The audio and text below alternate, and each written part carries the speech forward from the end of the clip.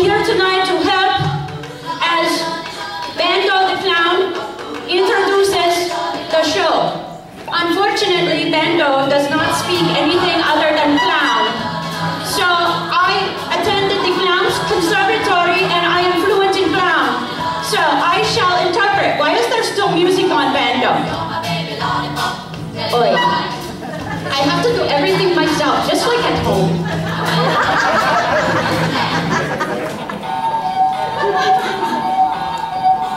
All right, he said, what a lovely introduction and what a lovely person to introduce me. All right, what do I say first? Good evening and welcome to tonight's show. For the sake of the performers and those around you, we ask that you silence all electronic devices at this time, including small children. Tonight we will be performing Supercomics, a humorous story that features a comic town, a bad guy who fails in his attempt to ruin their humor. A comedy club filled with corny and slapstick humor, much like Mr. DeLong's bathroom. And some superheroes ready to save their beloved town. We have some thank yous first of all. First of all, we want to say thank you to our understudy extraordinaire, Maya Reed. She is filling in a part tonight. Maya Reed will be filling in the part of Marty Chuzzlewit. Yes.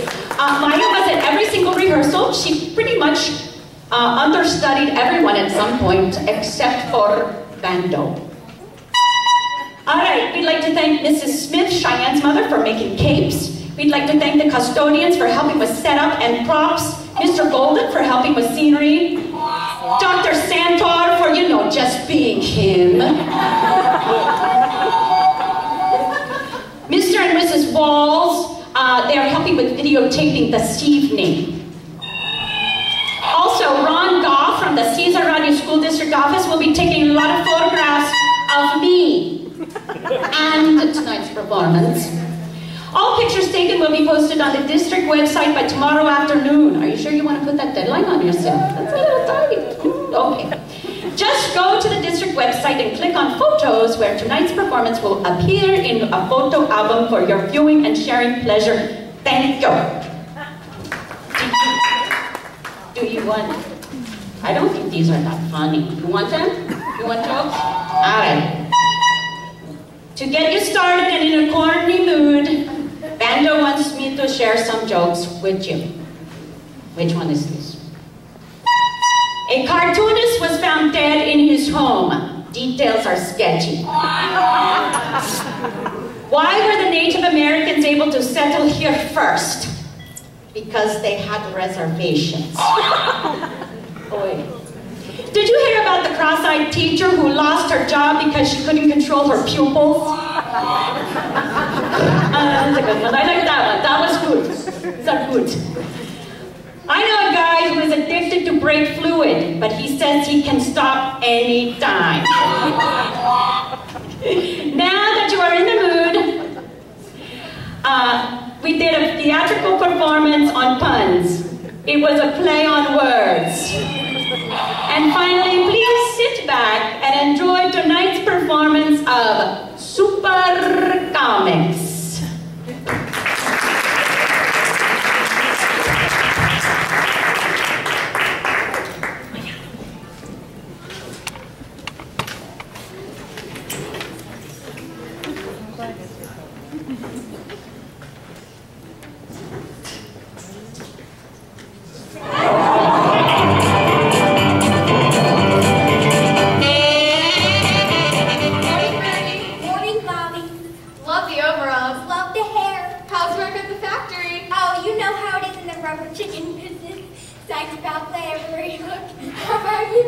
We went to work yesterday, 26 of us in the back of the smart car, which is fine.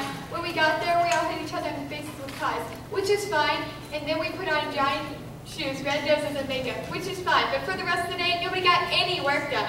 Well, why not? Everybody was clowning around. Well, I guess it's your right for living in Comedyville. I wouldn't live anyplace else. You going to the Laugh Riot tonight? I live in Comedyville. There's nowhere this Friday night at the Laugh Riot. Well, you keep laughing. No, you keep laughing.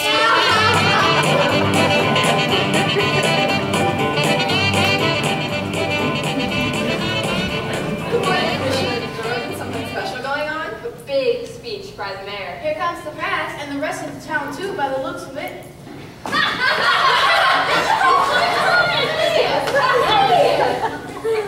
Come on now, folks, make some space for the mayor. He has some major announcements to make. That's it. Back it up, folks. We're out here any minute, so no funny business. What do you mean no funny business? This is Comedyville? Say, how many police commissioners does it take to screw in a light bulb? The mayor's coming! The mayor's coming! Ladies and gentlemen, welcome to this morning's big speech by the mayor of Comedyville. This morning, the mayor will be making a major announcements for the future of Comedyville. And now, the person left all the way from City Hall, here's the mayor! Good morning, Comedyville. Good morning, Mayor! Hey, McMahon, did you know that last night I slept on a corduroy pillow? You slept on a corduroy pillow? Yep, and this morning it's making headlines. You know what I did yesterday? What did you do yesterday? I went down and got a new car for my mom. You got a new car for your mom? Yes, I tell you, it was the best trade I ever made.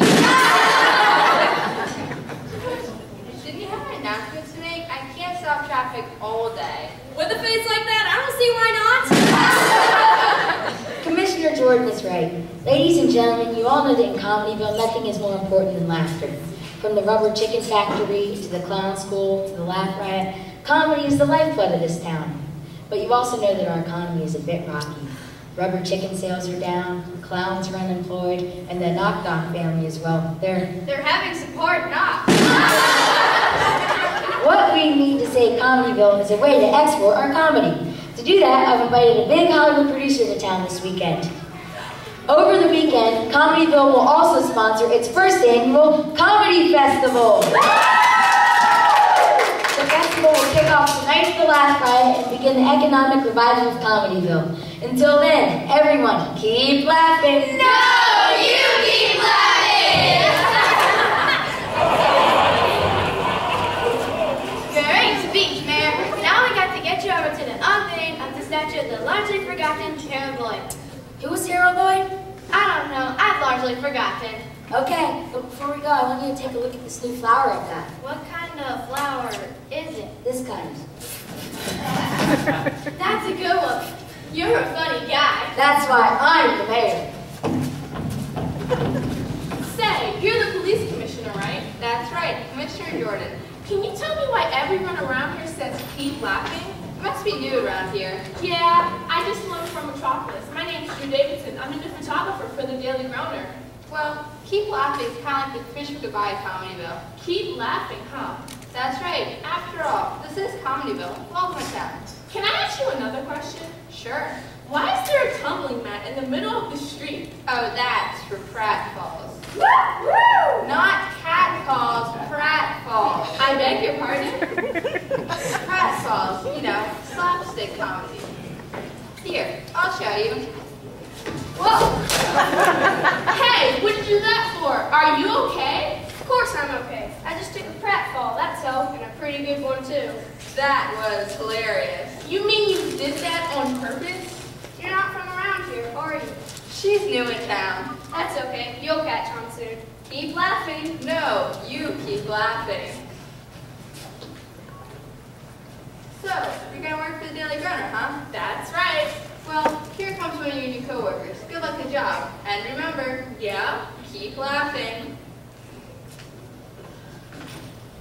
Hey, you must be our new photographer. That's right. My name's Drew Davidson. Drew Davidson, you aren't an evil genius, are you? No. Why do you ask? It's just that all evil geniuses have names with alliteration. Bless you.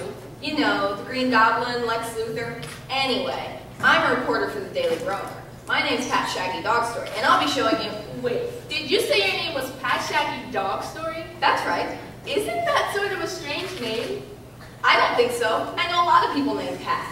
Not the cat part, the Shaggy Dog Story part. You aren't from around here, are you? People keep asking that. I'm from Gotham City by way of Metropolis. Well, you've got a little bit to learn about Comedyville. Take our names, for instance. Every family in Comedyville is named after a type of humor. Mine is the Shaggy Dog Story family. What's a Shaggy Dog Story? Oh, this is going to be a long day. The Shaggy Dog story is a long story with lots of irrelevant details and a not particularly funny ending. Sort of like the story. Is she right, Kat? Right you are, Chief. So, who's the greenhorn? Chief, I'd like you to meet our new photographer, Drew Davidson. Drew, this is our editor-in-chief, Chief Groner. Say, you're not an evil genius, are you? No, sir, it's just alliteration. Bless you. I'm pleased to meet you, kid. Likewise, Editor Groner. Call me Chief. Boss, I mean Chief. What is it, kid? Could you maybe let go of my hand? Story of me again 10 minutes back. Kid, that's a nice gift you got there, but there's something you should know. What's that, boss? I mean Chief. That's not my hand. Ah!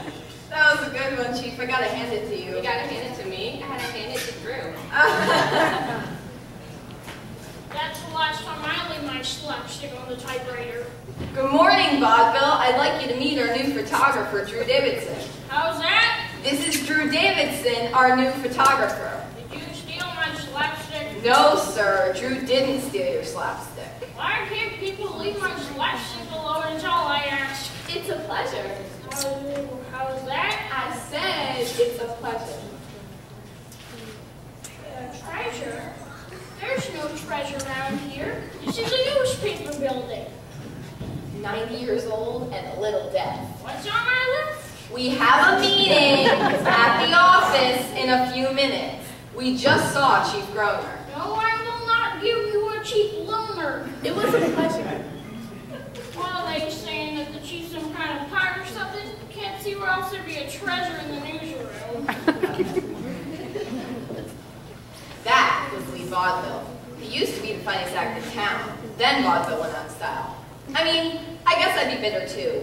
He spends most of his time looking around for missing slapstick and writing articles about how Vaudeville's on the way back. So that's not funny anymore? Well, I don't know. Because thinking Chief Groner's a pirate sure beats a Shaggy Dog story. I still don't understand what a Shaggy Dog story is. Come on, I'll tell you one on the way upstairs. So there were these 3 Boy Scouts spending the night in 3 different rooms in the Holiday Inn. In the middle of the night, the first Boy Scout